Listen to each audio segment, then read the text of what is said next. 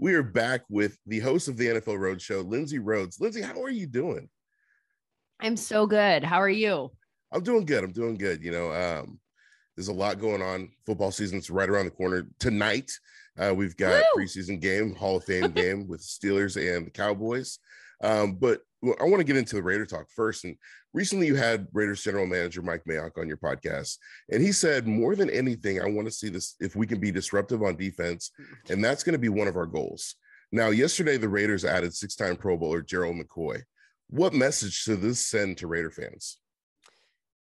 Well, I don't know about the message so much, but I like the signing for a number of reasons. And I know you guys maybe have some crowded, interior defensive line rooms happening here.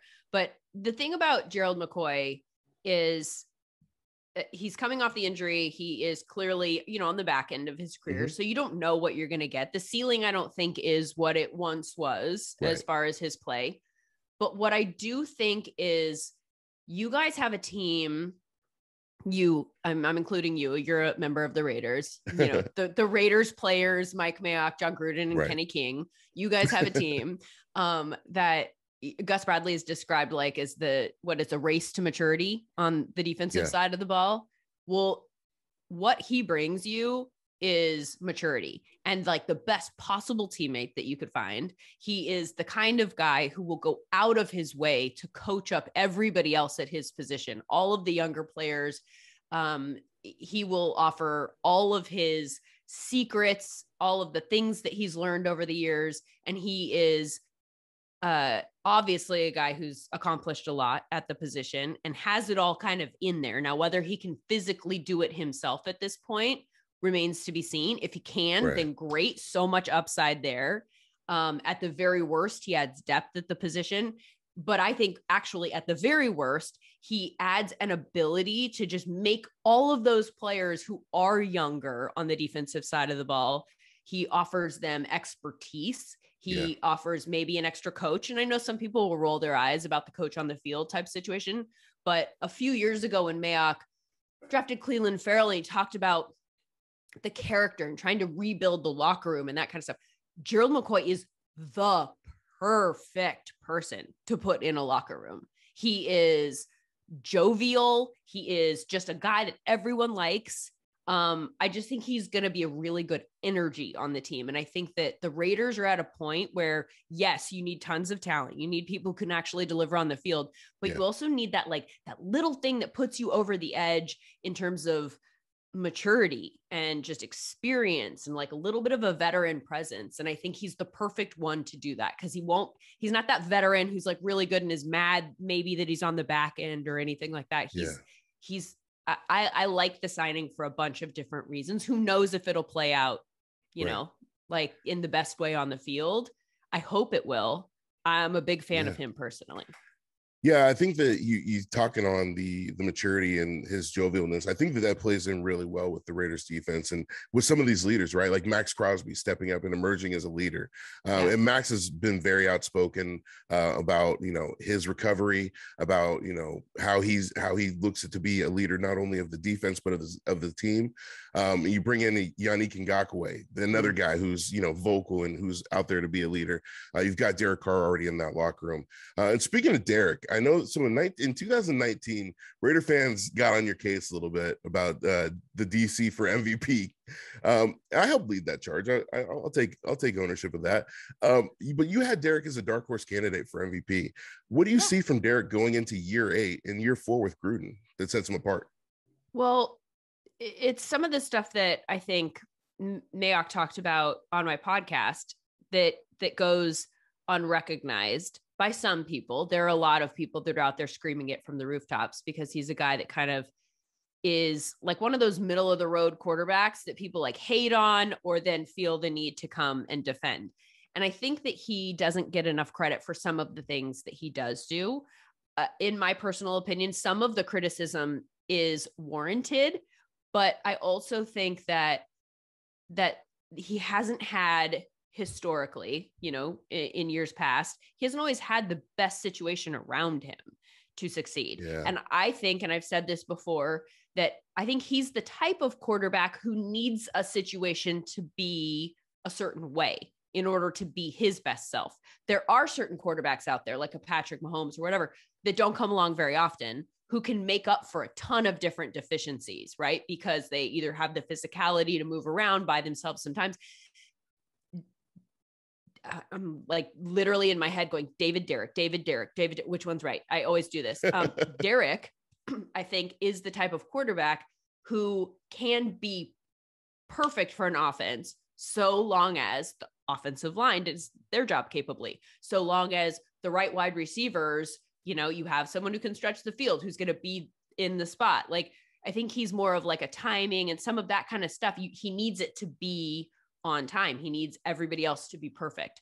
And I think that that's fine. And that's fair. Not every quarterback is going to be that guy who can do everything and be everything. And so I don't think that that's obviously it's not a strength, but I don't think it's the worst thing in the world either. And I do think that the Raiders have made moves in the last couple of years to put some more pieces around him and put him in a better situation to succeed. And I think that you've seen, like, that year where he was, in the MVP conversation for a minute, there were some of those elements in play. And the reason that you come up with him as a dark horse MVP candidate, I think when I did, was that it's like, so if the Raiders are a team that's on the cusp, right? When you have a team that looks like they weren't that good the year before, and then all of a sudden, if they go to the playoffs or whatever, well, then the quarterback is going to be in the MVP conversation, unless he's clearly not the reason that they're doing that. Like in Tennessee, you could look and go, okay, well, why, Tannehill, but you look at that offense and you go, okay, Derrick Henry and AJ, like there are other components there that get more attention than the quarterback. And you could argue about whether or not that's right or wrong. But so if the Raiders turn out to be amazing, then it will shock everybody. And the quarterback will always get a lot of credit for that.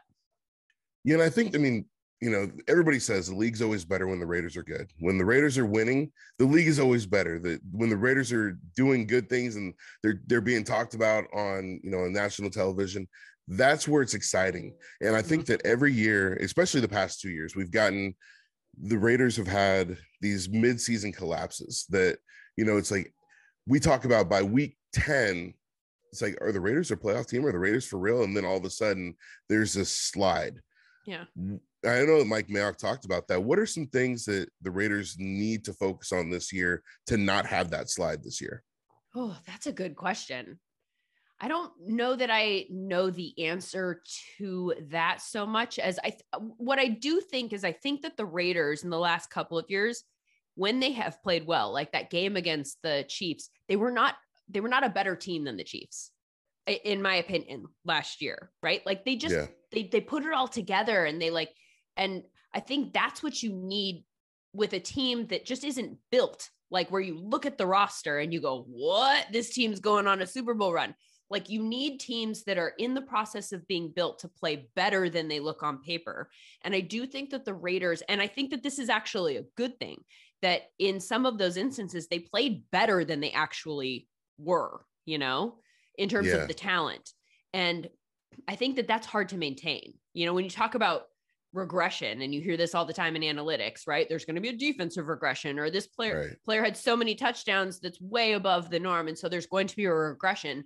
I think that's maybe what you see with the Raiders at the end of the season is that some of those teams that do have just like the talent and the roster and all that kind of stuff, once you start getting that many games, that many reps under your belt, like it all kind of comes together for them. And it's just harder for the Raiders to maybe keep up. If you've been playing above your head or outside yourself for so long, that's hard to maintain.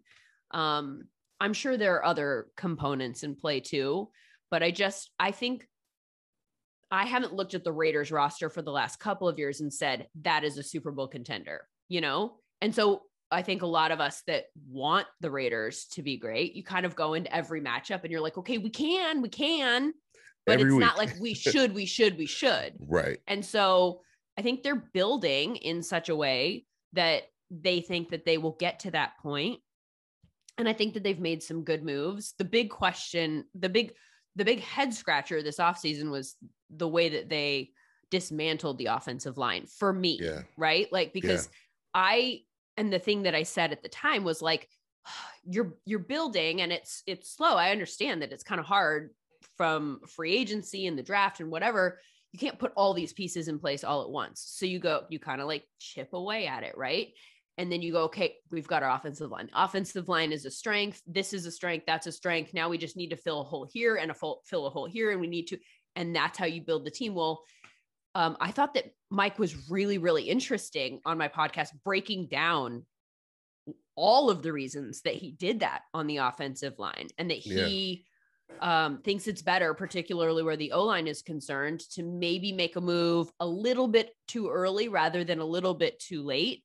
And financially, he broke down what all of the different players that they moved on from, what that meant financially, where they were at the stage of their career, ages, injuries, the person they had behind them, the financial difference there, as opposed to the play on the field difference. And I thought he made a really strong argument for why that was the right move, or at the very least, why it was a reasonable move. You know, it was reasonable for him to think that that was the right move and in the long-term best interest, of the Raiders.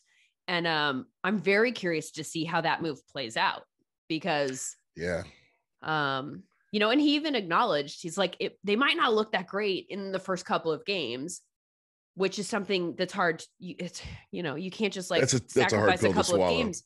Yeah. Right. But I don't know. I mean, what if it was in the best long-term interest of the Raiders, considering, and this is the thing that Mike Mayock can't say right now, and probably doesn't think, but when I'm listening to him, I'm like, you guys are not, I don't think you're there yet. I still don't look at the roster and go, that is a team.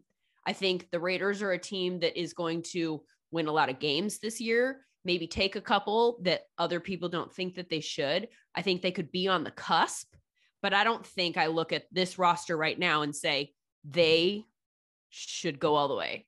And so I think when you're looking at being at that point in your development, then that is the smart time to say, like, let's get these guys some reps so that then maybe next year we add a couple more pieces. Maybe now we look at the roster and go, shit, we're going to do some stuff. And then now they have those reps under their belt and they're a little bit more ready for that run. Yeah, it's very interesting because, if it works out, then it works out. And if it doesn't work out, then Raider fans they're going to go crazy about it. The Raiders were a team that last year were probably one of the worst in dealing with COVID. We had an offensive line out for a week. We had the whole defense out for a week. We had John Gruden on the sidelines with the weirdest mask that I've ever seen. And so this year they're doing really well with vaccinations. And it's interesting because you had Tom Pelissero on your pod yesterday. He was talking about the COVID vaccinations, and an interesting connection was the teams that have their leaders vaccinated are the teams that have the higher vaccination numbers. What do you now? I know the league's taken a hard stance on that this year. What do you see? How can these discrepancies affect the season?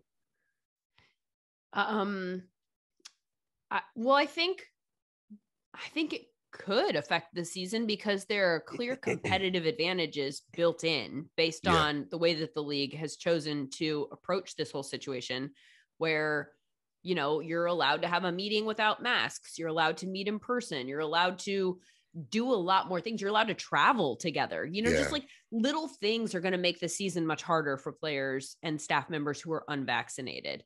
And I think that there's no doubt that the season's hard enough as it is. So as much as you can make things easier and not harder, then that's going to help you out. Plus, and I know that they're talking about changing this rule. The Players Association is asking for players who are vaccinated to still have to be tested more frequently. That's one of the things that was built in that was almost an incentive for players to get vaccinated that Tom talked about in the podcast, is that players who are vaccinated as of right this second only have to be tested every 2 weeks, whereas players who are unvaccinated have to get tested every single day. Well, that's one way that you might say, you should get vaccinated because that's a pain in the ass. So, But one of the things that Tom brought up that I think is a good point is that you also have people around the league going, But everything we're hearing from the CDC is that this Delta variant is just as transmissible, by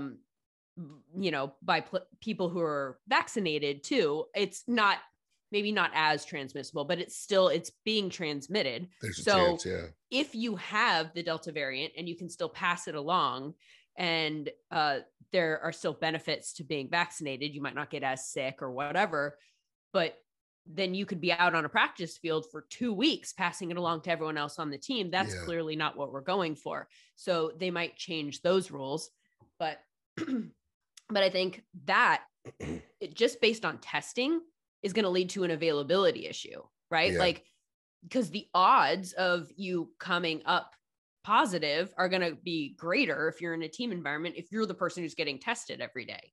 And then like we saw with the Vikings quarterback situation, if you have 3 guys who are unvaccinated, one of them tests positive, the other 2 have to be lifted out because of the way that the COVID protocols go. So now if that had been in season, then you'd be missing Kirk Cousins and Kellen Mond and the 3rd string quarterback. And now all of a sudden you've got Browning, who's like your 4th string guy. That it's exactly what we saw with the Broncos last year when they had to play a wide receiver at quarterback. So I think that obviously would be a competitive disadvantage for the Vikings, right? So what I thought was interesting about that in the conversation with Tom is like, so that I think is an anomaly. I don't think you're going to have 3 quarterbacks, for instance, on every team who are all unvaccinated. Right. But if you did, then I'm cutting that 3rd string quarterback if I'm the coach, because I need a guy there who just pure protocol standpoint will be available if something happens. And so I think, and that's one of the ways in which I think we will see this play out that Tom also mentioned, you're not going to have practice squad guys who are unvaccinated because the practice squad is all about availability. And so if there's a stronger chance that you won't be available just because of the protocols that are in place for unvaccinated players, then there's no motivation for the team to have you be the guy that is standing by to stand by, Yeah. So I think we'll see it with the bubble cuts, and they won't acknowledge that some of the players are cut because they're unvaccinated, but I think 100% that's the way it'll go down. And I don't know. We'll see. Because you've got like the Bills, right? Like, I mean, I don't know exactly where they stand there, and I certainly don't want to speak to it, but I mean, Cole Beasley. Cole Beasley has been very outspoken. Right. I don't know if Josh Allen is vaccinated at this point or not. He's vocally kind of in the past acknowledged that he was a little bit hesitant and he wasn't sure and whatever. So I don't know if that's changed or not, but you could have a team. That's a team that I expect to compete for it all this year. So are we going to take them out of play if something happens and the right people are just, lifted out because someone tests positive? They're going to have to forfeit games. I would be. That's the most interesting. That's the most interesting to me is that forfeiture of games. If it's an unvaccinated player and I know the players are up in arms about it, but that's the one that really stands out to me, that if it's an unvaccinated player, and we look at the bubble cuts, like Raiders have Jalen Richard, who's been very outspoken against vaccinations and then ended up on the COVID list. You have Theo Riddick, who just recently retired because he came down with COVID and he looked at his health. And so those are the things that kind of stand out to me. So that's kind of what I've got my eyes on. And this season's it's weird. I mean, we're getting back to fans in the stadiums. I was recently at Allegiant for the Gold Cup, and it was great to just be around fans, even though they weren't chanting Raiders. It was weird, but I'm like, wait, we're in Raider Stadium. There's fights, but nobody's yelling Raiders. What the heck's going on? It's perfect. It's just like being home, but everyone's not wearing black. That's weird. Yeah, everybody had green and stuff on. I was like, hey, at least nobody's wearing red. I'm good. As long as nobody's wearing red or powder blue or blue and orange, I'm good. But it was interesting. But pivoting from that, one thing I wanted to talk to you about is the rise in women in sports. And we're seeing a significant rise in women in sports and in analyst roles and in executive roles, which is awesome to me. What do you think is leading that charge?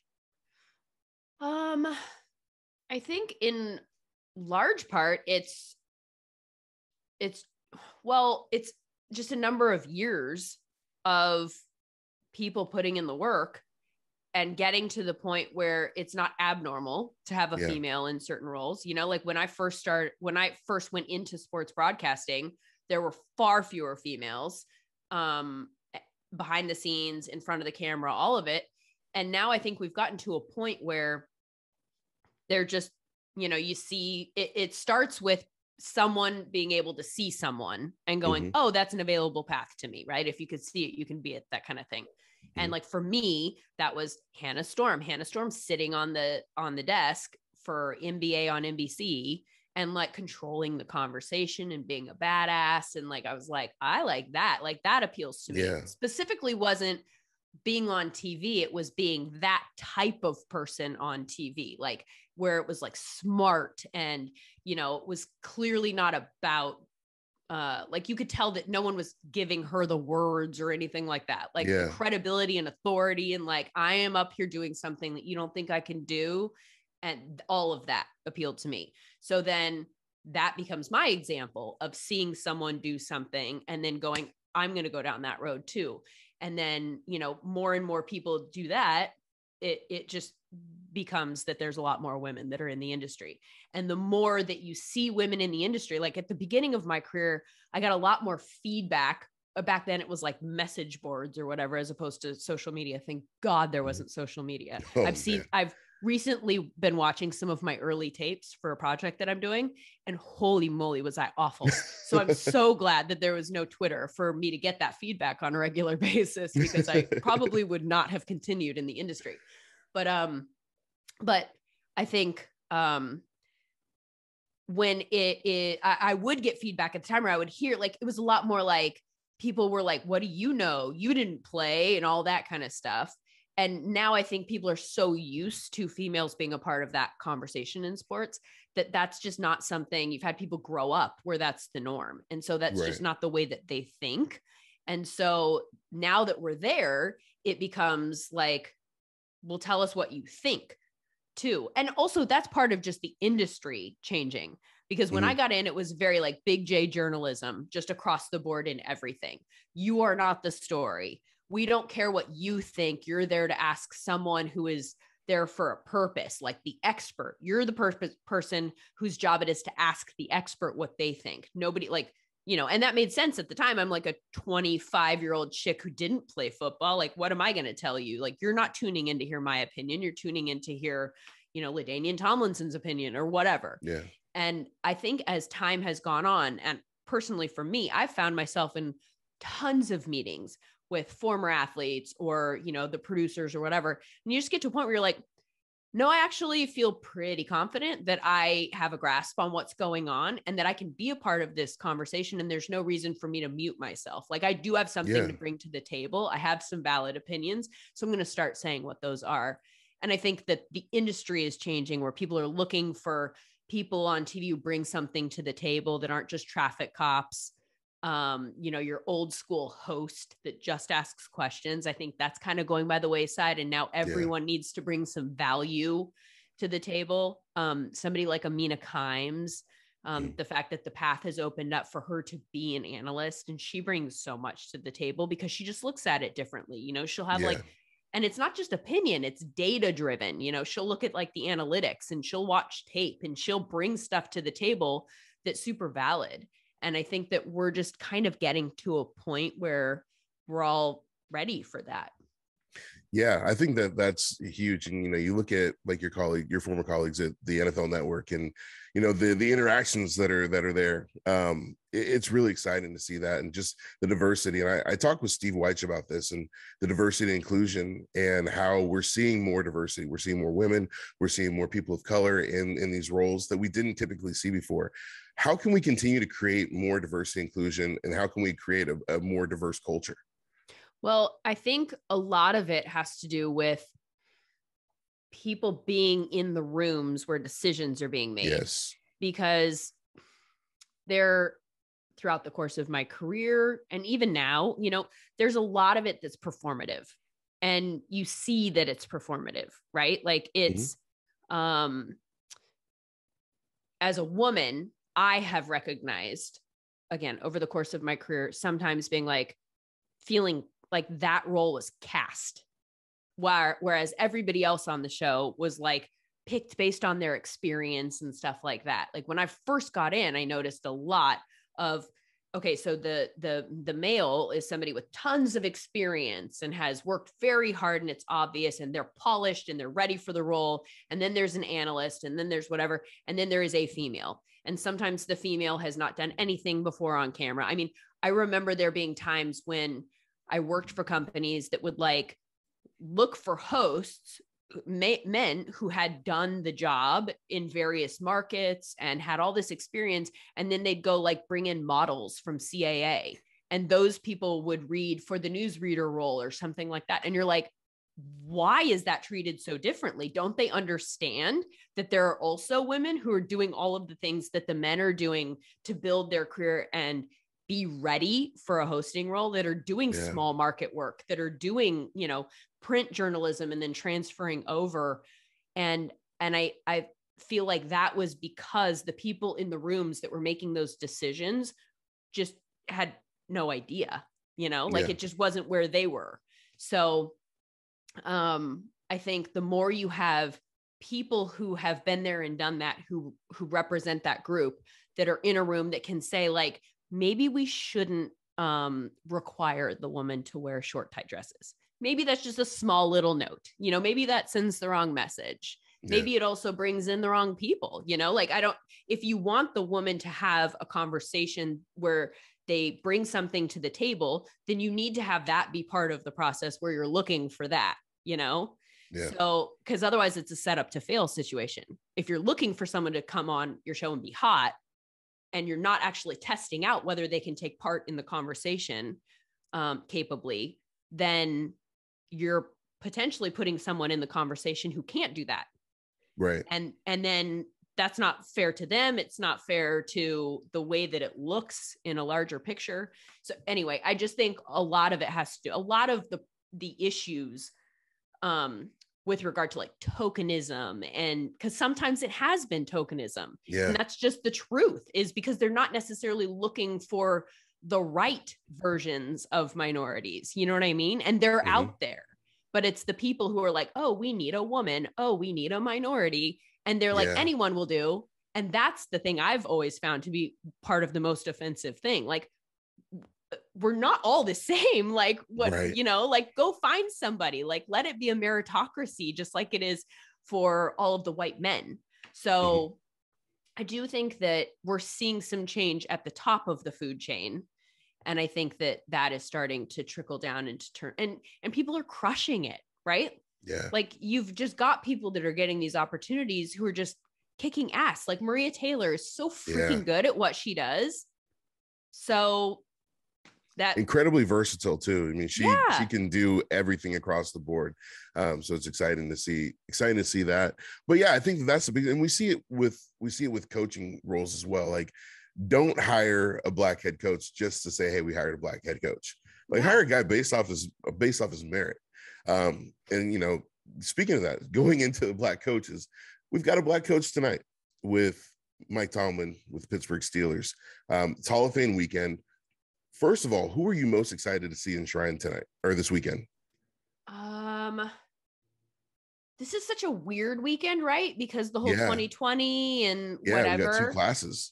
I mean, Peyton Manning was probably my favorite player, you know, at a certain point in my career. Like when I was just falling in love with the NFL, I think Peyton Manning was the quarterback that I identified with most, because there, again, I talked about like the Patrick Mahomes who have all the physical talent, and just, he never seemed like that. And clearly there is physical talent involved with what he's doing, but it felt like the thing that put him over the edge was that he just worked so freaking hard and that he was so smart. And I always found that my personality, that's who I was in broadcasting. Not that I was so freaking smart, but I'm just saying, like, I knew, like, I was never going to be the funniest or wittiest, or like, I can be those things, but if we're having a competition where we're looking for someone who's just straight funny and witty, I'm not going to win that one. So what the way I could make myself an asset was just, I will outwork everybody. I will read everything that's out there. I will consume all the information, have an ability to edit it down. I will do all of the reps. I will say yes to everything. And I'll get to the point where I can do it, but it's through work. And, I can use my brain to kind of like make myself an asset. And so in that sense, I always felt like he was relatable. He was the relatable quarterback of the star quarterbacks. Because he did it the way that I thought if I was a quarterback, like I would have to do it too, in order to make myself a valuable asset. But, so Peyton, God, he's also so funny when he wants hilarious. to be, like there's just, so I think that his speech will be awesome. I'm interested to see Charles Woodson. And I know that you're excited about that one as well. Oh yeah. Well, it's exciting because Charles and Peyton came in the same year. Yeah. And the crazy thing is that their whole career that they played together, Charles had never intercepted Peyton Manning.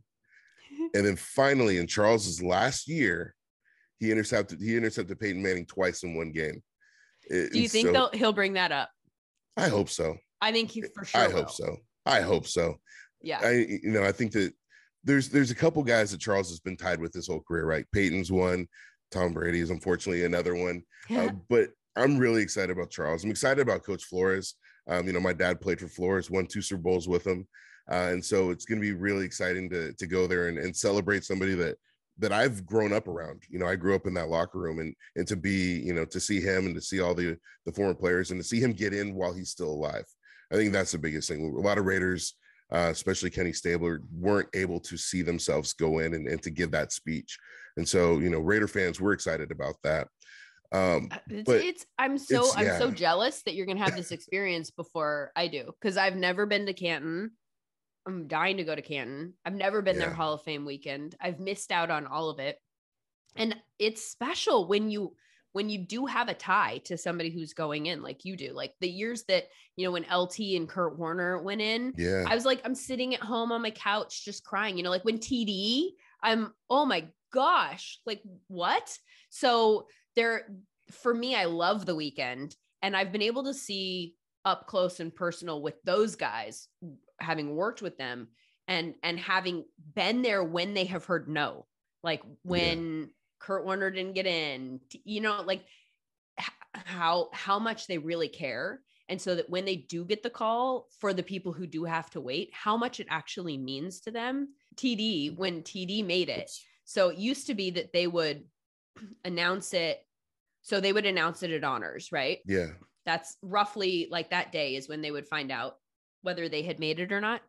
And I remember sitting in the audience at honors and knowing that in past years, what happened is that when the people who got no's were people who at some point in the middle of the ceremony, the doors would open and they'd kind of filter into the audience. And then the people who had gotten the call, they were backstage getting ready to walk out. So I had seen it before where the door would open and Kurt Warner would walk in and he'd take his seat and I'd go, oh, Kurt didn't make it. So the year that TD made it, and I was very emotionally invested in him making it because I knew how much it meant to him.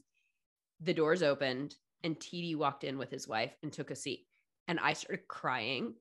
And his wife looks at me and goes, "Are you okay?" And I'm like, the way she said it threw me off because I was like, well, obviously I'm not. Like, you're here. What's going on? But like, she said it like she was so fine. And so I was like, no, fine. What? Huh? Fine. Totally fine. And then he made it and they actually walked up from the audience that particular year. But that's amazing. There's so much emotional investment. It's just such a special time for those guys. Oh, yeah. So I love that you're getting a chance to experience it. Yeah. And sorry about the technical difficulties. My camera was going off and on here. You did a great job of holding on though. I'm like, am I alone? Are you here? Am I talking and it's not being recorded, which is fine. Here. I'll talk to myself. I've done that before. I was doing a podcast with Cody.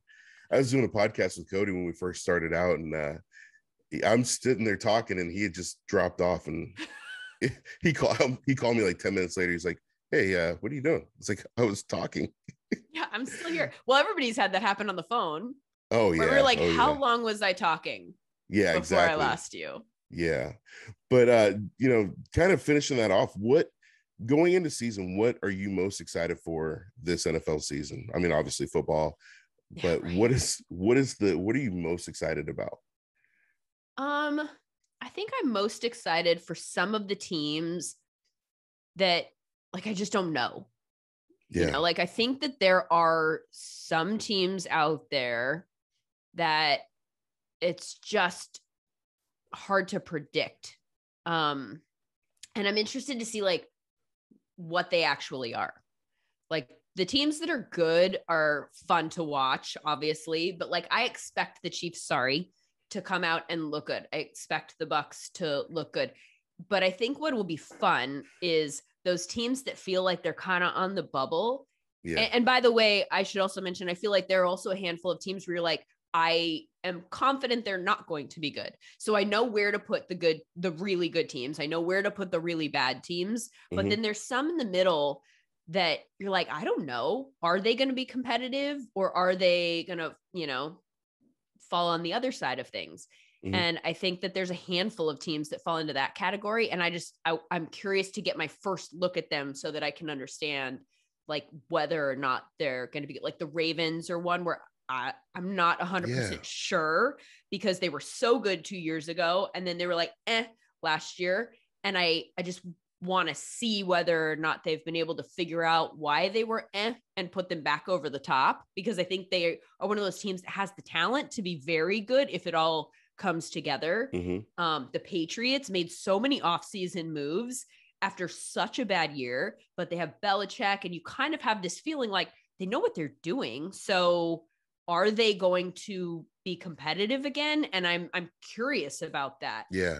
The Falcons are another team. The Saints, like what are the Saints doing? Because I talked to Sean Payton for my podcast a couple weeks ago. I did not get the feeling that he was like trying to sandbag. Like he was gassing them up to a degree. Like he wasn't going crazy, but he was like, I know people have questions. I think we're going to be very good and I'm excited about it. And I was like, that's an interesting approach to take. If you're him, I might play it down and let us surprise people if we're good. I felt like he was not lowering expectations, which I think is somewhat interesting. Now they've had some things happen to them since then with regard to Mike Thomas and they have some issues, but the Panthers, the Broncos, the Cardinals, the Giants, the Vikings are a team that I think like everyone's sort of expecting to be very middle of the road, but I think they have the potential to be that. They have the potential to be or they have the potential to be pretty stinking good because that offense was good last year. As long as you've got Dalvin Cook and Adam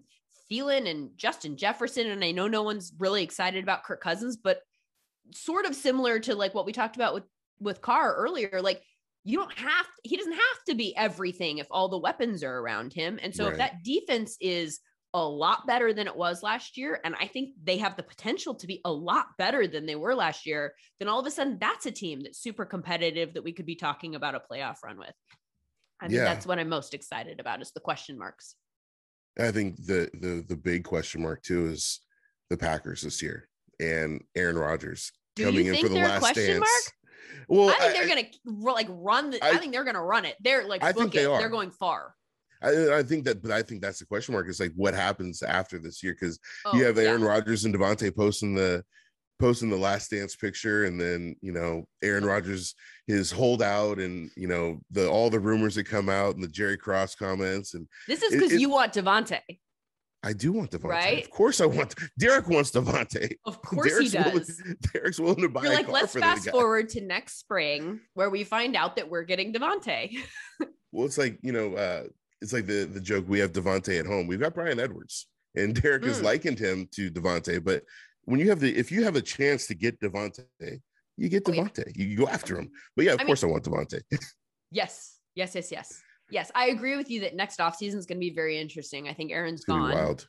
I don't even think that's a question. I think I suppose something could change this year, but I think something would have to change. I think the plan is right now for Aaron to be gone. And my expectation is that Aaron will leave the Packers next offseason, that they'll trade him, that he'll have some control over where he is traded. And I think they have to move on to Jordan Love. Otherwise, there was no point in ever making the draft pick, right? Like you took him too early. you are tied to him. You made the choice back then that Jordan Love is your next quarterback, or else you're not taking him that high. You're not drafting a backup in the first round, you know? So, and you have to get him on the field before you have to make the decision whether or not to invest in him and pick up the option and give him a long-term deal. Like, they need to see him on the field, and that has to happen next year. So it's such a Packer move, you know, draft a guy in the first round when you've got a Hall of Fame veteran sitting right there.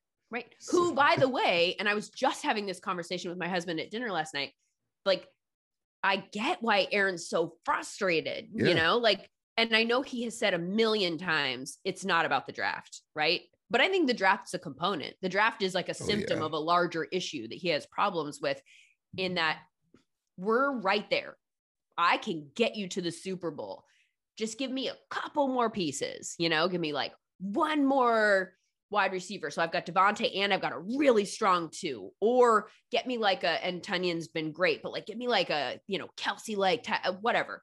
Depth on the O-line would have been great in the playoffs last year, or get me like just a ball hawk. Give me something amazing on defense, like something just to put us over the top, because I've only got a few years left and I can get you that Super Bowl. Help me help you. And then they go draft his replacement so early, something isn't going to help at all. And then I love AJ Dillon.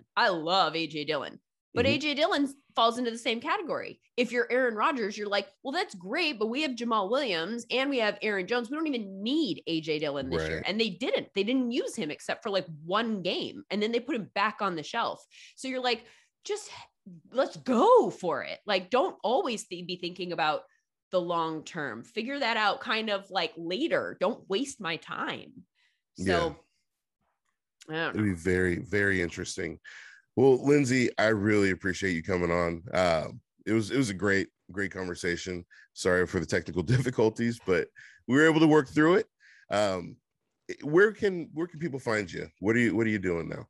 So the podcast is available wherever you get podcasts, the NFL Rhodes Show.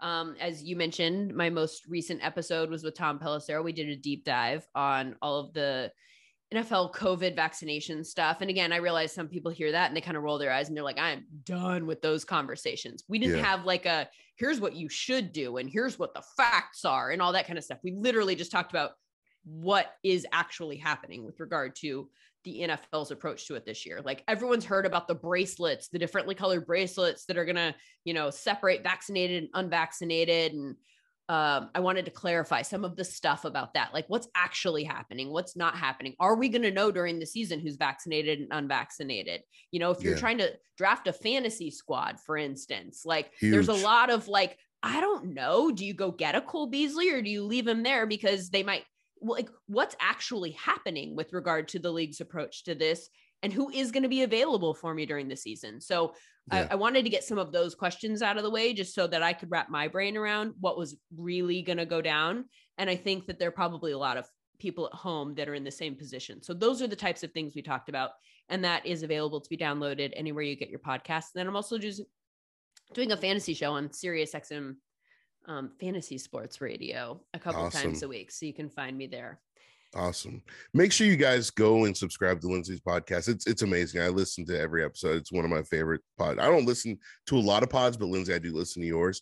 And You're when the you best. do listen, if you go on Apple Pods, make sure you drop 5 stars. And if you're feeling froggy, please leave a review. That's how she gets her feedback.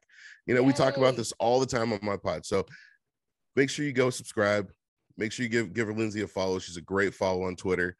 And Lindsay, it was great talking to you. You too, Kenny. Thanks for doing that. That's the part that I think feels gross, right? Like about the podcast, like, okay, and now I'm going to sound needy. Please leave a review and, you know, give me some stars and all that kind of stuff. And so I never do it because it just feels dirty. So thanks for doing it for me. Hey, I'm like TLC. I ain't too proud to beg. You're the best. All right, Lindsay, thank you.